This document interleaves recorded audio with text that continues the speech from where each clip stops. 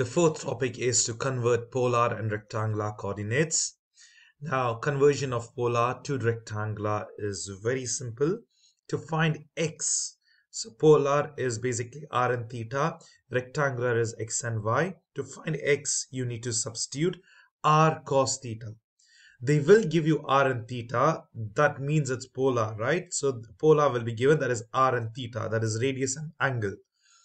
All you need to do is substitute the radius cos theta to get x, whereas r sine theta would be y. So these are the basic formula. Now let's see how to convert. You have been given a polar coordinate 4, pi by 6. You need to convert this to radians. You need to convert to rectangular form.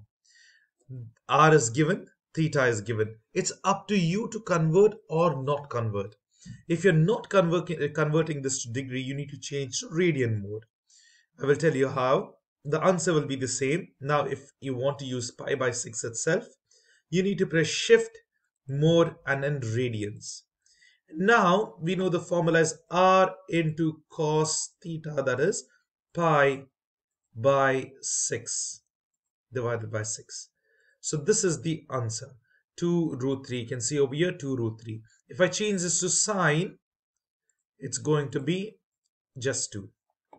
That is y value. But if you are not willing to change to radian mode, it's the default mode in degree. The default is in degree. Now all you need to do is, wherever you get the angle pi by 6, so pi, instead of pi, put 180 divided by 6. What is the angle? That is 30 degrees.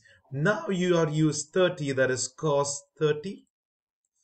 That is 2 root 3, and change it to sine 30. Sorry, this is sine 30 and it is 2. So this is how you can easily convert from polar to rectangular coordinates. This is not required, but this is just the graphing. The answer is 2 root 3, 2. Same way you can try this by yourself. Do it by yourself, pause the video and check the answer in a while. Now don't worry if it's negative or anything, it's fine. Now you can do, it's 60 degrees, but still, how do you do? Minus pi is 180 divided by 3. That's 60, negative 60. So r is 4 into cos negative 60. Close the bracket. That's 2.